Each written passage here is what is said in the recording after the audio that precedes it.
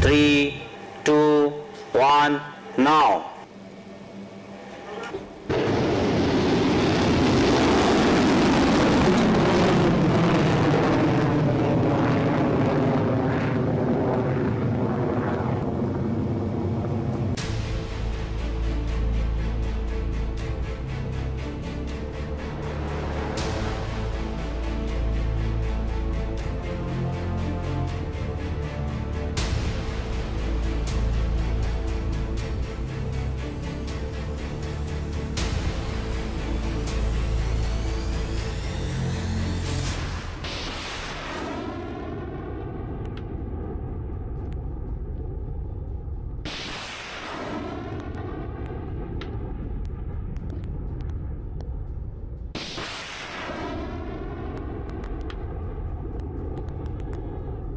Well, viewers, India has successfully conducted a flight trial of a long-range hypersonic missile, marking a significant boost to the country's military readiness. Defense Minister Rajnath Singh said on Sunday, this missile is designed to carry various payloads for ranges greater than 1500 km for the armed forces. With this achievement, India has joined a select group of nations possessing such critical and advanced military technology. The missile was tracked by various range systems deployed across multiple domains. Flight data obtained from downrange ship stations confirmed the successful terminal maneuvers and impact with a high degree of accuracy, the Defense Research and Development Organization DRDO said in a statement. This missile has been indigenously developed by the laboratories of the Dr. APJ Abdul Kalam Missile Complex in Hyderabad in collaboration with other DRDO laboratories and industry partners.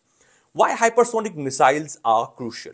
Hypersonic missiles are weapons capable of traveling at speeds 5 times the speed of sound. Their range typically varies between 6,125 km per hour, which is Mach 5, and about 24,144 km per hour, which is Mach 20.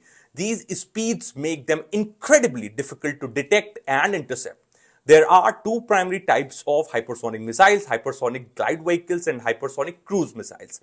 Hypersonic glide vehicles are launched like ballistic missiles using a rocket booster. After reaching a certain altitude, the HGVs separates from the booster and glides towards its target, maneuvering in flight to avoid interception.